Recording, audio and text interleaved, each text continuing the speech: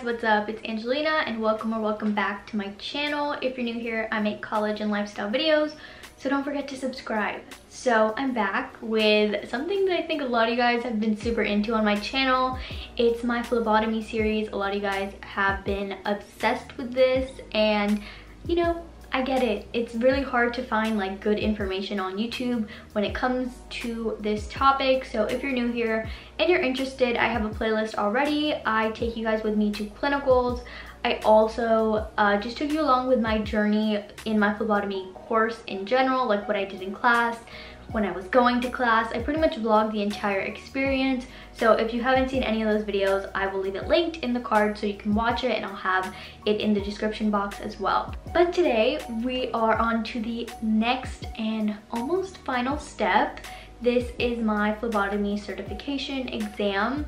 So my exam is actually in a couple days, and I'm sitting down and telling you guys how I'm going to study, my plans, and also vlog me studying, and I will check in with you guys when I'm done taking my actual exam. Okay, if you guys don't know, I actually went to clinicals probably like a couple months ago at this point, which is actually a little bit of a disadvantage because I felt like in clinicals I learned a lot and I was just retaining information from just performing instead of sitting down and taking notes from the PowerPoints and reading the book. It's actually a lot easier hands-on, so I felt like I knew everything and I was just doing so great. Well, it's been a couple months since then, and now I'm getting ready to take my state certification, and I obviously have to revisit things. It's been a minute since I've actually had any hands-on experience, so you know, just trying to like remember things and like refresh my brain. And is the blood collection. This is the book that we were given when we actually were in the class. This came as a part of my tuition cost, and it's pretty much what we used in class. It also had PowerPoints that go along with the book, and it's the basic information. It is literally everything you need to know. Some things that I like about this is that it actually has like diagrams and pictures at a point where you are past the clinicals, or maybe you didn't get to do clinicals, or your course was just super fast or something. It's nice that this has like pictures and demonstrations to kind of like refresh your brain. So I'm planning to use this for a majority of my studying. Now, I'm not someone who can just read the book and like know everything. I just know how I am, and that is not it. So I actually have PowerPoints that we got in class that I'm planning on using, and then I also made my own study guides, which I 10 out of 10 recommend, just because when you make your own study guides, you are looking at the information again and you're kind of like memorizing it as you type it or as you write it. This is what I did. I pretty much took some practice questions that I found online, and then also just some questions from like our exams that we did in class, and I put it on this little sheet. It is so much easier this way because the answers, the correct answers, are in bold. So actually I think this is just a really smart way just for someone like me, because I think I learned the best with this method. If you're wondering where I got these, I use QUIZLET, and I recommend everyone and their mom use QUIZLET for anything. The actual course itself right before we do the state certification, because you needed to pass the course as well as the state certification, and I got like a 90 something on my final exam for the actual like schooling part. So I had already made a QUIZLET from that, so I decided to just print them out, and I printed it out in the flashcard, or yeah, I printed it out in the table setting, which I like better because it has the question on the left side and then the answer on the right column, and I usually just cut them out like horizontally, and then I staple them together so it's like a flashcard, if that makes sense. So this one says serum or plasma that has a white milky appearance is referred to as blank, which would be lipemic. These are really helpful. They're kind of like a little ghetto if I do say so myself, but it's quick, especially because I'm not rewriting things and I'm not taking my time to write note cards. I'm just printing them out from the computer. So something that I have issues remembering is definitely the order of draw. And the order of draw is just always so confusing for me. What does the tube color correlate with? Does it have EDTA? Like, you know, that stuff really confuses me. So that's something that I'm gonna study a lot more. The organizations like OSHA and stuff like that. So that I definitely need a reminder of, but I feel like once you know that information, you're good. Overall, I'm only giving myself 3 days to study. Definitely subjective. I think if you feel like you need a lot more time to study, then do that.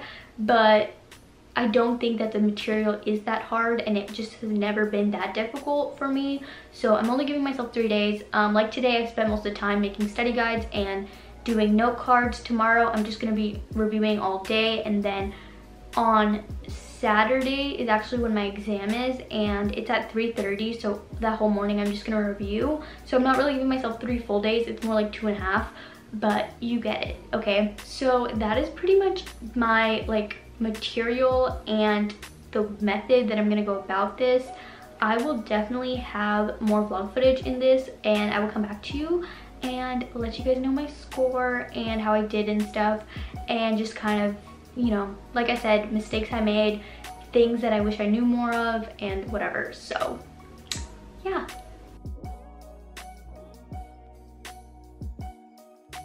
So obviously I just got my results back from my NHA exam and I passed. I just kind of wanted to update you on like my thoughts during the exam, things I wish I would have done or would have known. So let's just get into it. The exam was 120 questions long.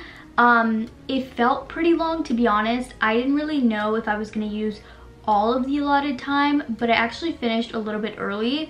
So I just think that it was kind of a long time to be sitting down at a desk for. It was proctored, and I thought that it was going to be proctored through a computer, because normally at my university, whenever we do anything proctored, it's kind of like the computer will proctor you itself. But they actually had a live proctor on the other end who was chatting with me and also wanted to see like my surrounding areas, like, you know, my room, the desk I was using. I did take my exam at this desk that I'm sitting on right now, which is actually my vanity. So I had like, you know, like my hairspray and like my makeup brushes and some makeup stuff on my vanity, because it's a vanity, not a desk.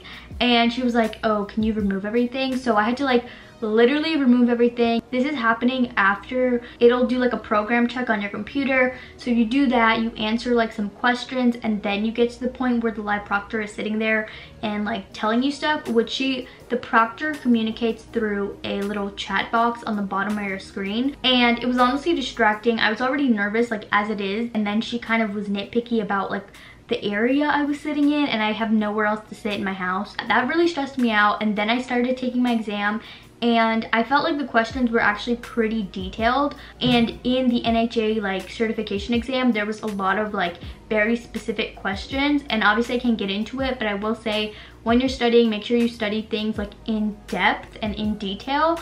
But something that I recommend that I kind of did, but I didn't really focus on, was, okay, you guys saw I created a Quizlet on my own, and I did study from that, and it was, you know, slightly helpful, obviously, because information is information. But NHA actually has its own study guides and practice exams, and I didn't notice until the day of. My school actually paid for us to have one set of practice exams and also a study guide. And so a couple hours before my test, I decided to take a practice exam, and I actually didn't take the whole thing.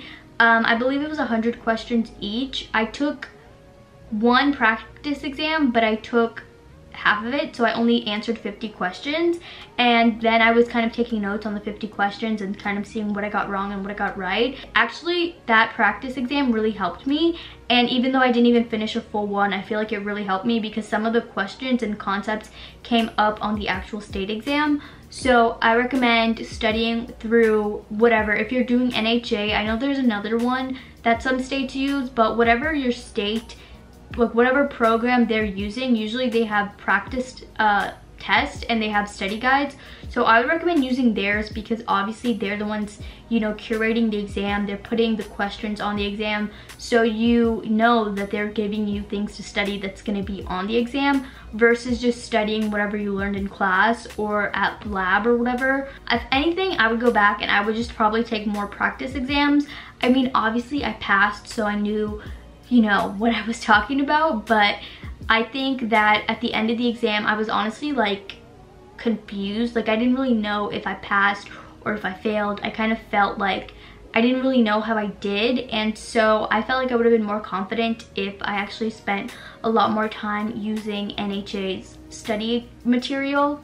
But yeah, that is my experience. Like I said, obviously because of COVID, we are testing at home, which makes things a little bit annoying versus being in a testing center, because like for example, the TV's always on in my house, people are always in and out, so it wasn't like a quiet environment, which was also stressing me out a little bit. A lot of you guys love my phlebotomy series, and if you haven't seen the whole thing, I will link it.